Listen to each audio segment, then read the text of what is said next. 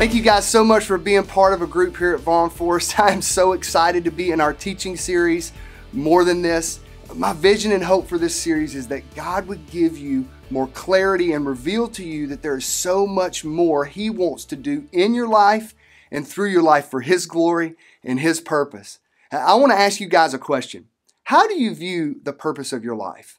Have you ever thought about that? Have you ever really asked yourself, what is it that I am called to do?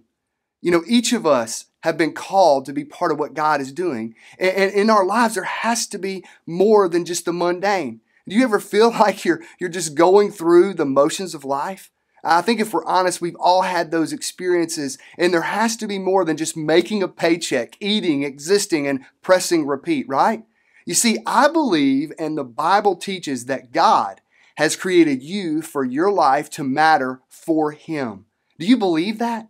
You see, God wants your story to align with His story.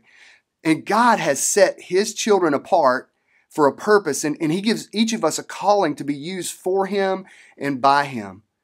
It is a thing that makes life so much more, and it's what we're called to be a part of.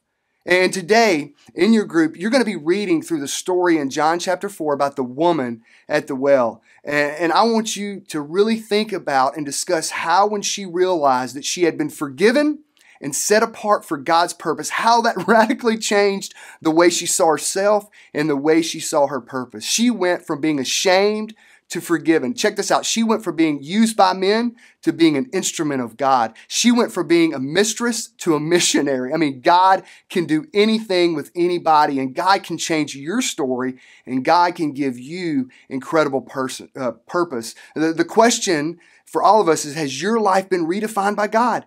Have you been changed from sinner separated from God to a child adopted by grace?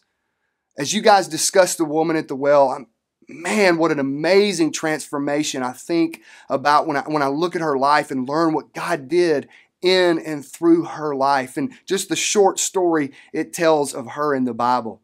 I'm not going to read any of those verses. I want you guys to study that section of Scripture in John 4. It's a lot, but it's really a story. And so it's really easy to read and to look at how Jesus interacts with her, which was pretty radical that Jesus would even interact with a Samaritan woman. And then her response as she realizes who Jesus truly is. You see, when we realize who Jesus is, it changes our life and it gives us purpose. Many of us, maybe we've lost that focus. We've lost that calling. And God wants us, through this teaching, to rediscover what it is He wants to do in and through us. I hope that you guys have a great discussion.